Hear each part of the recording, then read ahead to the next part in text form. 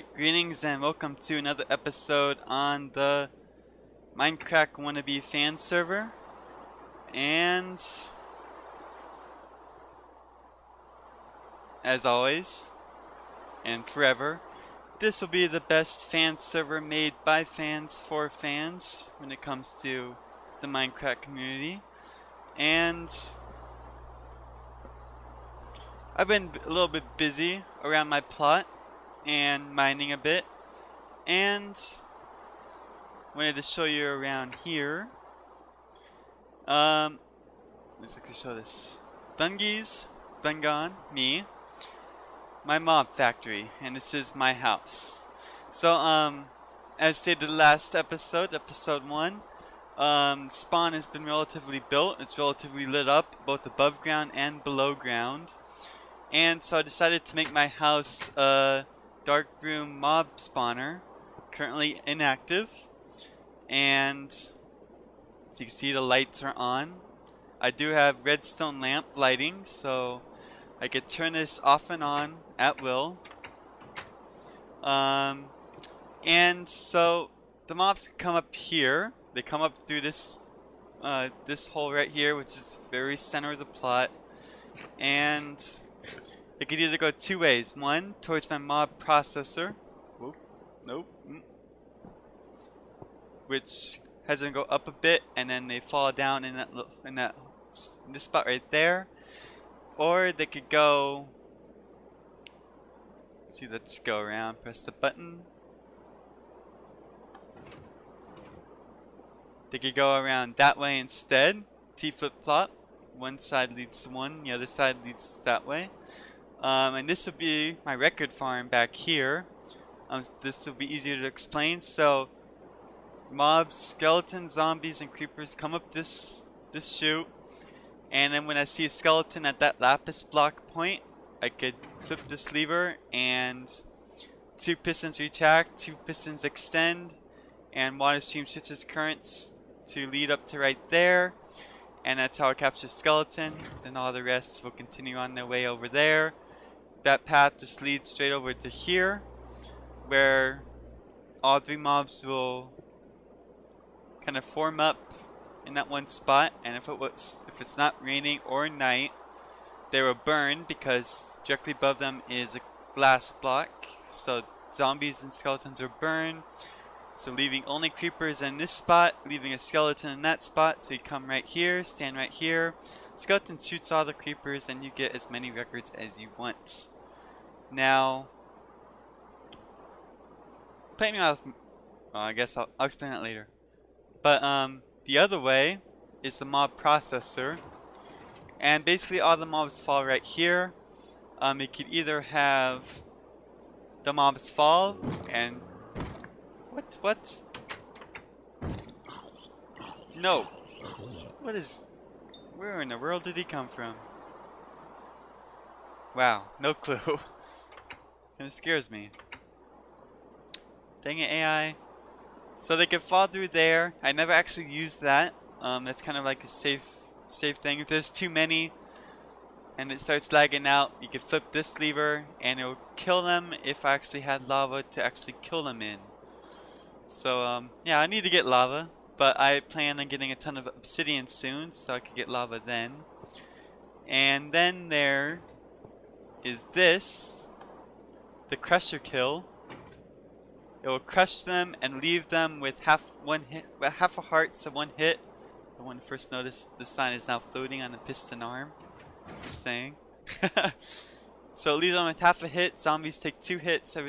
These skeletons, creepers take 1, and it's basically an experience farm with naturally spawning rates, which aren't very good, but still pretty good, because you actually get all 3 types of loots and, of course, the rare drops.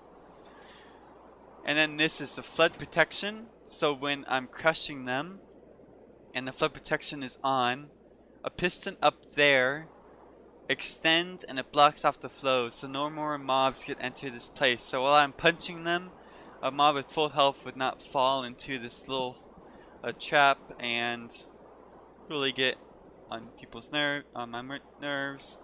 So that's flood protection that helps stop that. And this lever just pushes out the loot that happens, as well as this lever, which pushes out the loot to there. And it's going pretty well. I have 3 layers so far. Record farm is doing quite well. As many of the records as I'll ever want, and pretty much anyone you will ever want, because, well, it's very self-sustaining. I don't think I'll ever run out, and gotta listen to Melahai. Down here is my storage, my spawn, and my work area. I built it down because I didn't have room up there, and because I wanted to be closer to further down on the Y coordinates, so my traps down there, the mobs could walk around instead of being frozen. Over 40 blocks away, they freeze, and so I wanted to go down, have a way to get down so the mobs at the very bottommost layer could actually walk around, fall into the water, and then go up. And this is the oh, here we go. This is the redstone to the whole system. The T flip-flops up there. The wiring comes down right here. Basically, this wiring triggers another T flip-flop that starts crushing the mobs, and then at the same time it powers these repeaters and goes all the way through, and then once the power reaches the end of the current, the T flip-flop is flipped back, so the crusher system stops. And this amount of delay is a perfect amount for it to leave the mobs with half a heart, so to speak. This system is for the record farm to capture the skelly. You can see the 4 pistons up there. This one and the 2 opposite ones are always extended, as you can see here. This torch is off, that torch is off, this is on, that is on. When it's flipped, these 2 will turn off and these 2 will turn on, and it will flip the pistons. And what else? What else? Oh yes, this is the crusher line. It goes up to here and it'll power the 2 pistons right above there. And this is where the lava will be, this chute right here. And that's a T flip-flop for the mob processor and the record farm. And this is the lighting line. This line goes all the way down, and we'll go down here next. Vertical wiring leads down, and this is the first layer of lights. The lights are in the ceiling of each floor. The rose is here to mark off that the lights are actually on this level, and the lights are on this level too, and the lights are on this level as well, kind of blocked off. And if I want to get in, I would come somewhere. This place is a mess. But yeah, it's right around here. Workbench, yes. Infinite water spring that we don't need to worry about, but this is the spawning grounds. Lights are in the ceiling directly above these half slabs that stop spiders from spawning. And in this pad, they'll fall into this chute, and then the sign and a pressure plate for the water to keep flowing. I'm not pushing any arrows right now, and so the mobs will be going along this thing. They'll be trying to swim up, and then they'll go up this thing. And here's the second layer, wooden slabs this time. Let's actually block this off because it's probably letting light in and decreasing the efficiency by quite a bit. So yeah, each layer needs room for between the water lines and the redstone powering the lights above. Fortunately, you don't need a huge block swapper setup like you did before, so we don't need to have a ton of space above, but still only need some, and I believe the sweet spot is 8 layers. That way this water source is at the same point on each level. So it's a head level right here, so the mobs could swim up, and then it'll be head level at the other layers as well, which means it's 8 blocks difference. Yep, see, head right here, and that way I could have the same design for them all. And as you can see, it's all lit up. I'm not worried about looks down here, and yeah. But as you can see, I did play quite a bit on this server. I am level 49. That is from massive amounts of caving for all the redstone needed for this system. And is this the bottomless layer? Yeah, and see, the water is head level here too. 8 apart. 6 would be too close, if I calculated correctly. If not, the rates are actually decent enough. The third layer increased the rates by quite a bit. So let's cover that all up and get out of here. And how do I get out of here? Quite a mess, isn't it? Here we go. Yeah, I had to slowly chop down the ladder. There we go. There we go. Because the ladder is actually inside the... Actually, this spot is actually the furthest corner in the system, or in each floor. So I have to kind of like bring the ladder up. I have to move this back a few blocks like I did here. And I'm gonna have to do it again if I decide to add a 4th layer. But what I want to do first before a 4th layer is add a powered creeper farm.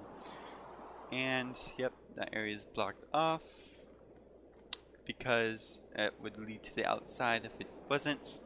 But as you can see, if lights are on, you're allowed access to the inner workings. If you break that block, you go outside.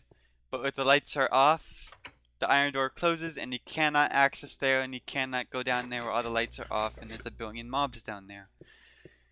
So you wouldn't try to blow stuff up or anything like that. It's kind of like foolproof, I guess. But I just like how that works. However, today there was a slight incident where Luke 401 came to visit. He was standing right here. Somehow a creeper glitched into this block because mobs is still burning. And if mobs is still burning, there's a higher chance I get pushed around. And the creeper blew up a piston, and released them all. So 3 creepers blew up in my area. Fortunately, it was not by any chests. The first one was right here. The second one was right around here. And the third one was right around here. Luke was cool. He, when he saw that the creeper blew up, he kind of ran away to turn on the lights to stop them from going. I came around after and then pushed them all to flow towards the mob processor instead of the huge gaping hole. But it ended up getting solved and good to go. So as you can see, I'm level 49 and took a tour a bit, and Purple Nepenthe showed me that she has a enchanting table in her house, home of Purple Nepenthe. youtube.com/trichomatica. Yep. And her houses always have these cool water systems that go up and down, and I quite like it. Yes, all those zombies are not actually on the roof partying, they're actually inside the area, and that's the floodgate you see right there. So it's quite crazy. Actually it's down. Want to try to get in the middle so you could go up and down fastest, but want to get this diamond pick. Try to get a good level. 45 is okay. I want something good.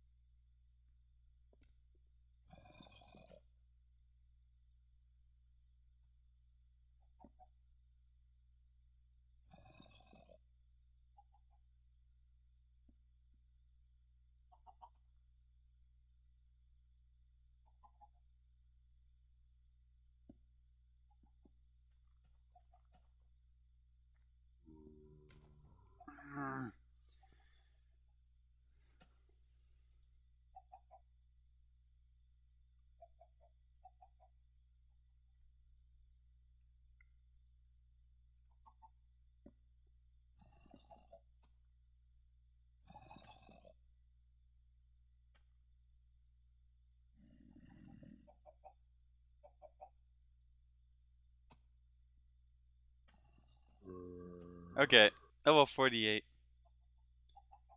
Oh yeah, efficiency 5, fortune 3, and breaking 3. Yes, epic.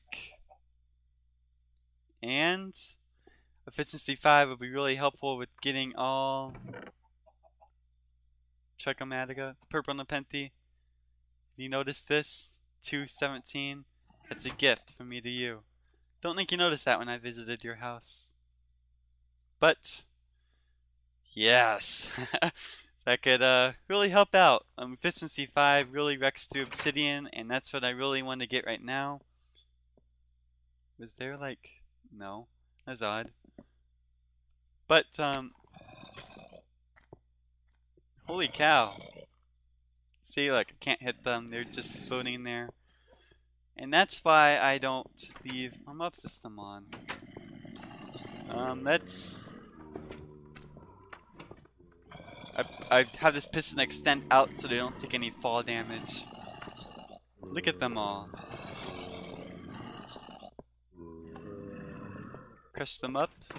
They all kind of like warp in there when they begin crushing. Except this zombie. Oh, there he goes. Well, then just basically just smack them all. Zombies take 2 hits, the rest take 1. Low levels increase quickly, but higher levels take some time still. But the best thing about this is that you can get the rare drops from both skeletons and zombies. And that's where this iron sword comes from. That's where every single one of my bows comes from. Because they drop a lot of bows. To get that saturation of the bread back.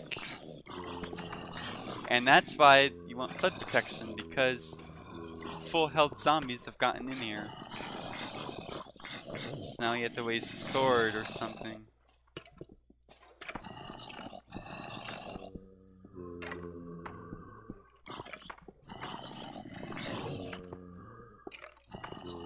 Dang it. Okay, push them all out. And when you update that piston, they kind of like, if they're kind of floating out in the middle of nowhere. So let's turn the lights on. You can see that it's reasonably effective. It's been maybe a few minutes since I turned them on. No one else is on the server at the moment. Dang it, zombie. And now, since there are still mobs there, I would turn on the lava, release the floodgate, and any mobs that come through will land in the lava. Unless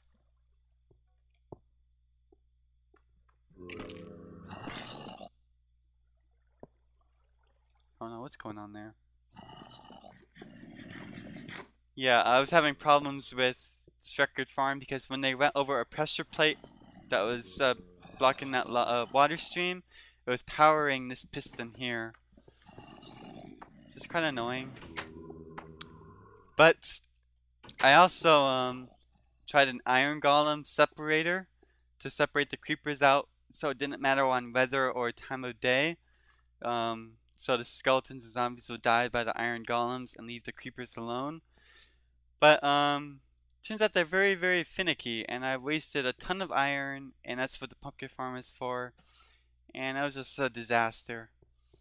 And I tried it on my server's redstone test world, on the one I run locally, and could not find a solution. It just bugged out. So this is Mr. Alex Gaming's home, his real home. This is Luke 401's home. It used to be the huge sandstone coliseum, and now he tore it down completely and is building some glass thing. So whatever that may be, that's what he's building. And this, the pagoda, is USR1K's. I don't believe I show that out. He is part of We Heart Good on KingNewbs channel. One of my favorite series. It's pretty funny. And I've missed this tower, and I apologize because this is my teammates, Raymond 86's. And he has an awesome channel. He plays with Tip Turner CTM maps as well as other stuff. He's on the actual Mindcrack fan server, as well as many people here got on the fan server, the actual one. Few of us are still left behind, but that's all good because we're still all in a community together. And Plantis left a gift. Raymond should maybe check that out.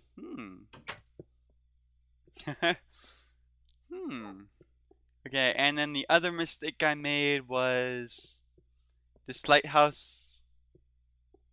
Where is it? Arrow. Whoa, whoa, whoa. Hey now. Let's put that back, and here they come. Here's where they come from. Fixed. All good. Yeah, you can see 2 zombies spawn in that little dark spot, which is shows that it's quite effective if you build a dark room around here. So my dark room is quite effective, especially when it's off. They would spawn there, and the spiders spawn down there too. But the lighthouse, let's get back on track here.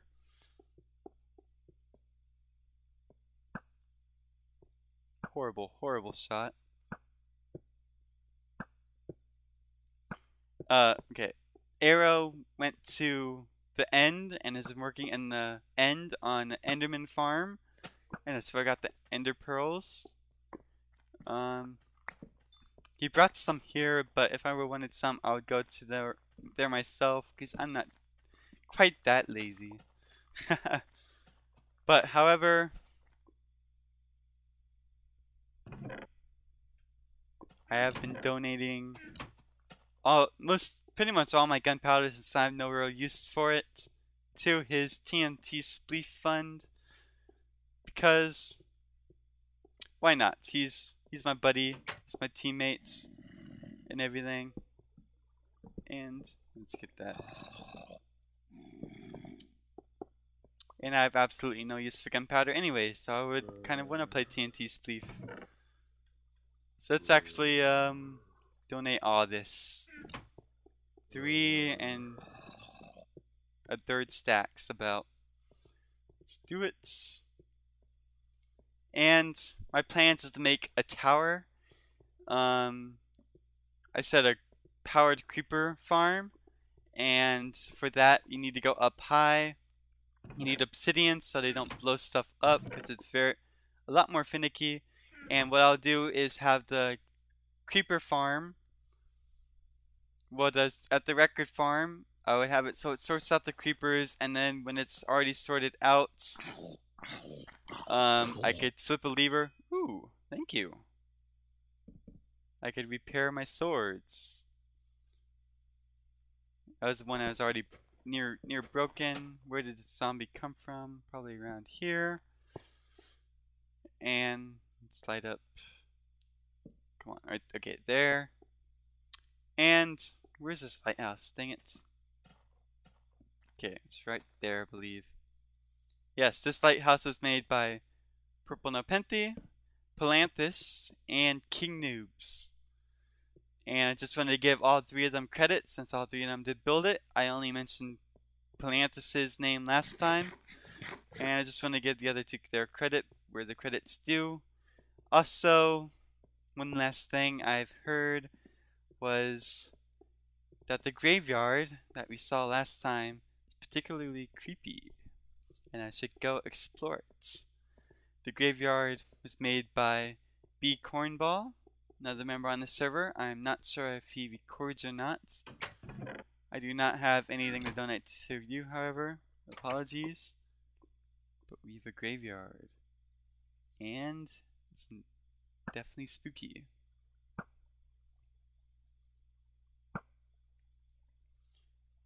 Sneak around. Rest in peace, I win.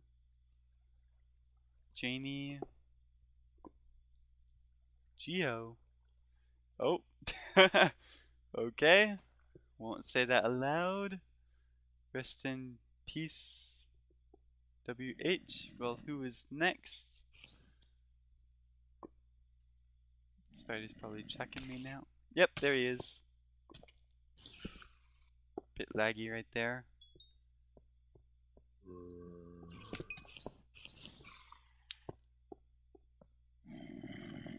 Ooh. Oh! Oh! Nope! No! Stop it! No more scaring people. They will not eat you, but they can scare you. And it's just best to not let them don't be afraid. You'll win and you'll regen fairly quickly, and they won't take many hearts if you have armor on, and they're nothing to really fear. But that was that Purple Nepenthe, by the way. Since that kind of might have sounded weird to some of you, but just because you're pro doesn't mean everybody is, and we all have stuff to learn, and not being afraid is something to learn. Hey! You always get mad at them. Oh man, this is kind of eerie. The lighting really, whoa, that looks cool. Redstone torch lighting always makes stuff look kind of eerie. The lava looks cool. And there's full holy water. Let's go. Wow. Holy cow. I just would have died if that was a trap. Gotta pay more attention. And what's going on? Enderman, I hate you for griefing everything all the time. And although my solution for Enderman griefing is they cannot pick up blocks in certain light levels, and it would have been able to pick up that anyways, so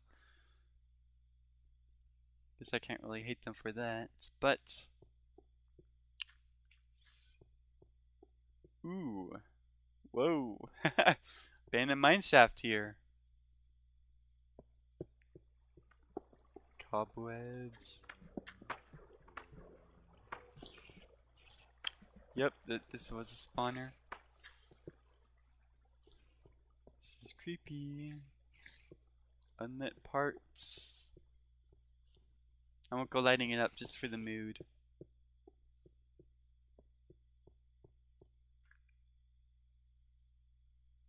See, like, those iron bars are a nice touch. Whoa, this is scary. Jail cell. This is a nice adaptation of a mineshaft corridor. Seems like somebody escaped from this cell. I'm shifting like my name might be spotted by mobs. Wow. These are nice touches. I really like it. Oh, and I also noticed that these are actually one higher. This is nice. I like it. But my plans are to finish up my house, make it the obsidian tower and powered creeper farm. Sorry. And exit is this way. And then for episode 4, it's time to move out and search for new lands to build a base where I have a bit more room to deal with, a bit more natural landscape to work around with too. Urban landscape is always cool, but it's always good to work with natural landscape too. Nope, nope, dang it! And that's why you light it up. Sorry, I have to. Nope, nope, no.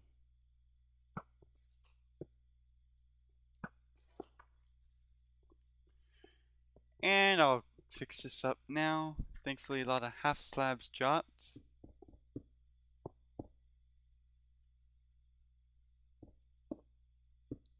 Actually, dang it, this is not a half slab row.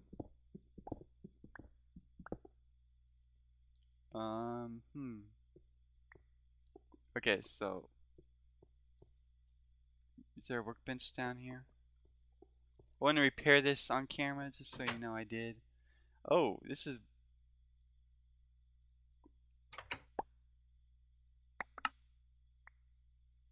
What am I picking up?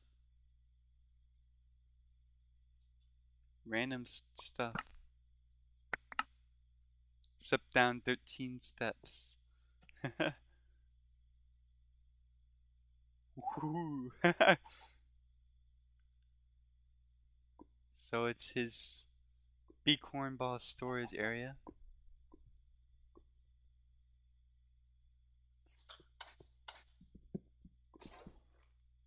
Creeper infestation. Creepy. Expecting something creepy in that furnace. Let's put this stuff back. Lifetime supply of rotten flesh for you. Oh no. Nope. There we go. Oh, I needed a workbench. Was there one down there? Dang it. Oh, here we go. Let's turn these into slabs and...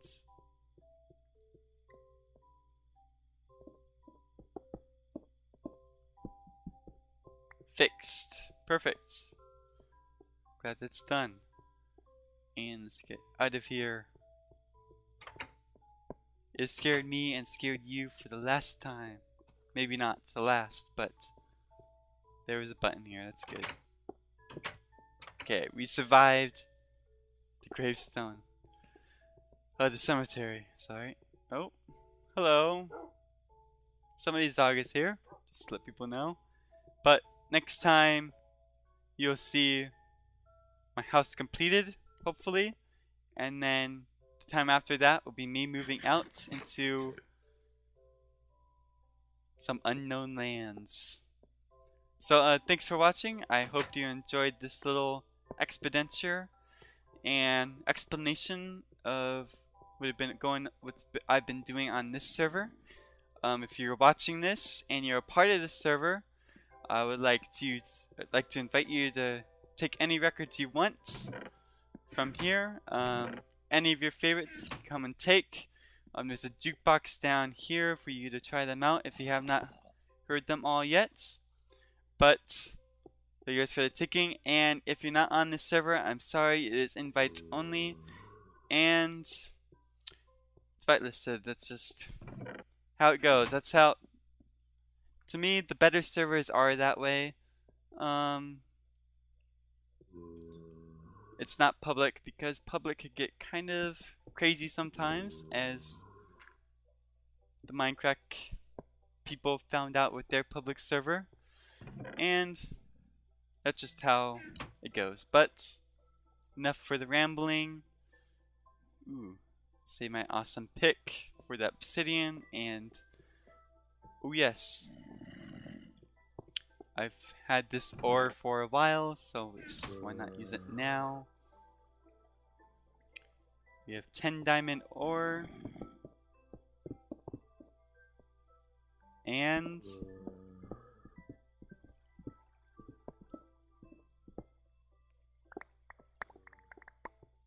22 diamonds. So that went quite well.